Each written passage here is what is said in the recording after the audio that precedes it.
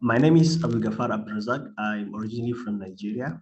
I attained African Social Physics in the year 2016 in London. So I've never heard about particle physics before then, and I was introduced to concept of particle physics. And my background is mostly in the theoretical aspect of things, though my training was more in condensed matter physics. So there I decided to change to high energy physics, and unfortunately I couldn't get any position in high energy physics because of my background. And then I have this opportunity to do my PhD in University of Pretoria in condensed matter physics. So my PhD thesis title is the hybrid functional study of the effect of hydrogen passivation on complex point defects in silicon. It's a branch of condensed matter that is called defect physics. So why do we study defects? Semiconductor materials are not perfect. You cannot find a perfect semiconductor material. Can you hear me? That works well, very well.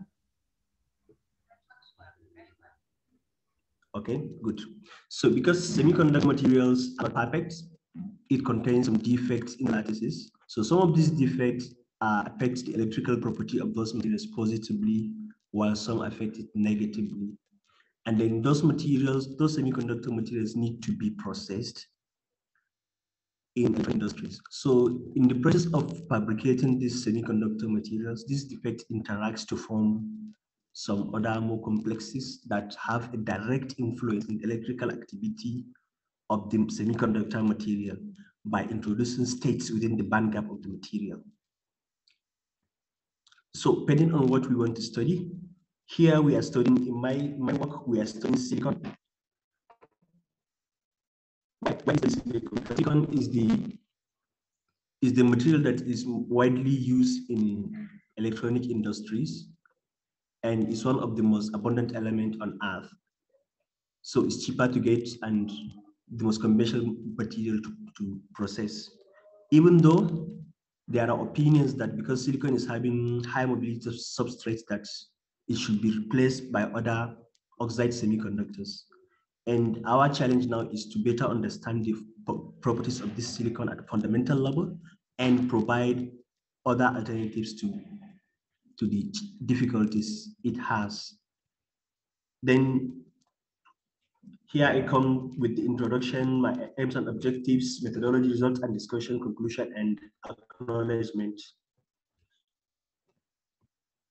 So, as I said before, these semiconductor materials are usually abundant, and then they also contain defects in the lattices, and those defects influence the electrical properties. And then why do we study silicon? Because it's the most fundamental material used in electronic industries. Next slide. So this is the structure of a unit cell of silicon. It is a cubic structure. So what are the aims? The aims of this is to explore the fundamental properties of silicon and then explore the effect of hydrogen passivation on these defect complexes. Why do we study hydrogen? Because in all fabrication processes, hydrogen is usually found in mostly interstitial sites. And then in some cases, the hydrogen is having an influence in the electrical property, and in some cases, hydrogen is neutral. So the objectives are to identify the most common defects that are found in silicon in different techniques and silicon fabrication techniques.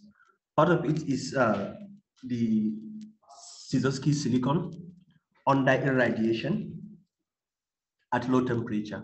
So when you expose Szyszowski silicon that is under irradiation at low temperature, at low radiation doses, there is usually carbon in the substitutional side of it that is usually found in silicon, and then oxygen is also having high affinity to silicon is also having high affinity to oxygen. So oxygen is usually found in crystal lattices. So at the beginning of irradiation, those those defects start to form interstitials within the lattices of the silicon, maybe forming carbon interstitial, oxygen interstitial, and then at some stage for higher radiation doses, it combined with its cytophen or that defect complexes. Part of the defect complexes that are formed are substitutional carbon, substitutional carbon interstitial, carbon interstitial, oxygen interstitial, and silicon interstitials. So how do we study these electrical properties? This is a many-body theory, and there are many approaches to many-body theory calculations like the quantum Monte Carlo, retired binding model, empirical classical potential, and density functional theory. Our approach is density functional theory. Then why do we use density functional theory? Because we are interested in the ground state properties of silicon. And then now, what density functional theory does is it changes, instead of solving the Schrodinger wave equation using the state of the functions, it's rather use the density of states of the functions. So it converts the energy as a function of states to energy as a function of density of those states. Then the functional theory as follows. For an electron material, in such material, we can calculate the Hamiltonian of this material as this is the I cannot understand you very well anymore, AbdulGaffar. It looks like your bandwidth is having a problem. And you try not to move my problem. Speak slowly and don't move too much. Maybe that's gonna help because the bandwidth is not great apparently, and sometimes it's blocking a bit. The resolution is not good. But it's okay sometimes. Just speak slowly and don't move too much. I guess it may be better with the microphone. Yeah. Okay, I should come closer to the microphone. Okay, can you hear now? It's okay. Please go ahead. So the Hamiltonian system comprises of the kinetic energy of the electrons, kinetic energy of the nuclei, kinetic and electron-electron interaction for the potential energy, then electron-ion interaction, also potential energy, and nuclei interaction. As T, E, K, V, I, and this. You know what? Could you shut down your video and let's see if you improve the bandwidth? Whatever you are saying is garble. We can't hear it. Could you shut down your video, please? Could you stop your video? Stop the video and speak further away from the microphone. I guess it makes sense as well. Yeah. Okay. It's fine now. So what I'm saying is the part of the Hamiltonian as from the Hamiltonian mechanics and mechanism comprise kinetic energy and potential energy of a system. Then these parts are the kinetic energy of the nuclei, and then this is the potential energy as a result of electron interaction. This is the potential result of nuclei energy as a result of the nuclei interaction. That is the total Hamiltonian of the system. So our task is to solve this problem, which is a difficult thing to do. So one approach is to solve these equations. AbdulGaffar, it's very hard to hear you. How is your internet connection there? It doesn't look like you have good internet. It's very, very hard. I can hear you from here. But we cannot hear you. Whatever you are saying comes garbled. So don't be too close to the microphone. Okay. Not okay. Can you hear me now?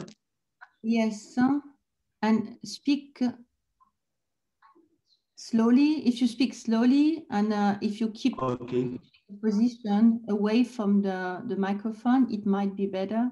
Let's try. Go ahead.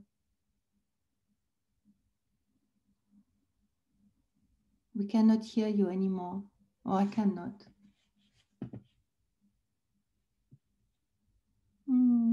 Are you still there? AbdulGaffar?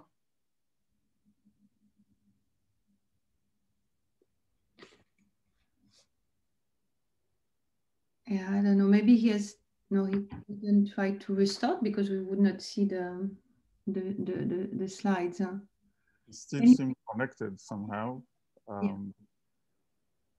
but no, he disconnected. Maybe now he disappeared. So yeah, let's wait for him to come back. Mm-mm.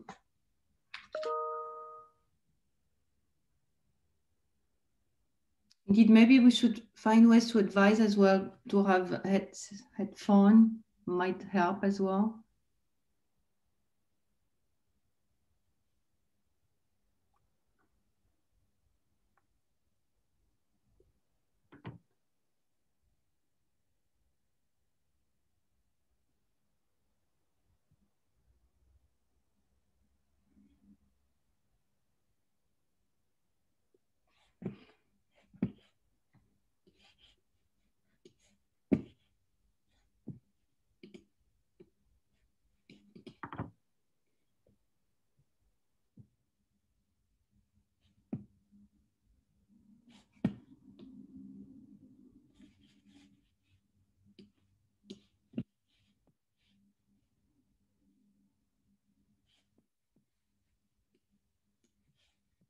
I wonder what he's doing. It's taking a long time for him to reconnect. So. Yeah, I hope that he is not lost completely the signal. So everybody read as well the summary. I think it was a complete and very developed summary. So do you have any kind of question or wondering, or maybe with Munya as well, they asked some interesting. Maybe we should wait for the speaker to come. I mean, I know. Expert in what he's. What can we do except speaking? Yeah, but not on the topic that he's talking about. No, but to engage the student in trying to see as well for question later on, because this topic is very interesting for what can be new questions, and it's important to find ways to have questions. So think on the abstract and how research can be done on that, maybe on your own field.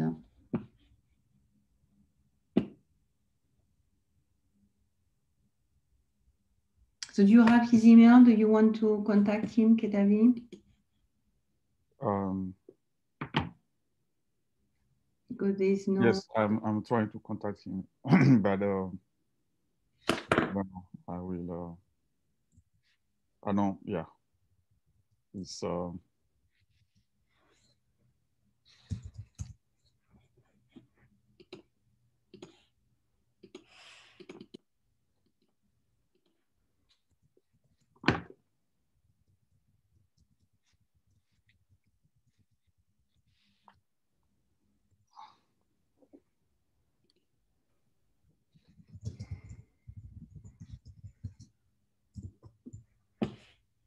Yeah, sorry for that.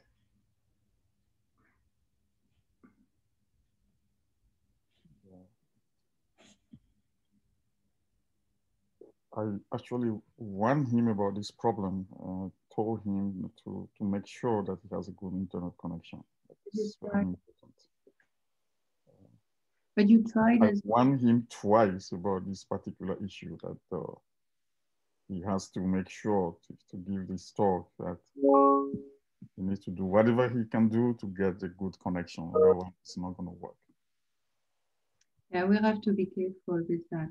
I think maybe for the next one, maybe we should really do some tests. But the problem is that it may depend on how many people as well try to connect, also from his side and so on. I don't know. Yeah, now he's actually completely unreachable. So I don't know. So I tried it. And we don't have any phone number, do you?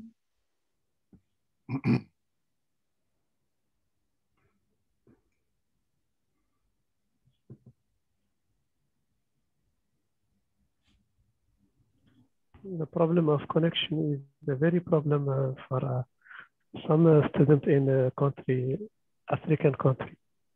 Sometimes we need look every seminar, but the connection is not. And are you at the university or are you by your place, Mohammed, for instance? What? I don't understand. What? Because your internet, for instance, the bandwidth is good. Are you at the university? No, it's good because I am in the office now. But if sometimes I am in the house, I cannot continue to see every seminar. Yeah. So that's at least we try to record everything, and I think it's an advantage like this. Whenever you have a good connection, you can watch YouTube. If they record. Sometimes we use the recording session. We address that so that the next talk we won't have this problem. Yeah, exactly. Yeah, apologies to everybody for the situation. So. Okay, Christine, maybe you want to close the session. I think always learn by that. So it's you remember what Einstein was saying: in the middle of difficulty lays opportunity. Let's end up on that hopeful thinking that next time it will be better, and that it will be some possibility for technical improvement as well. In the it's an example of the fact that we have to address this situation for. We have to find ways. It's difficult, but then indeed maybe Smart Africa connecting to them, or because it has to be local government as well that could definitely help with that. But we will do some check as well for the next presentation so that it should not happen. So so thank you everyone, and then let's meet next week for some more as well physics of material, which is a very exciting field, and that's what we will hopefully get to know also in September, so with his presentation. So if there is any cancellation before, we can reschedule his talk, but right now all of the data booked. Providing that he's in South Africa, Okay, very good. So I stop then sure. And then we can next week. Bye, everybody. Bye. Okay, bye.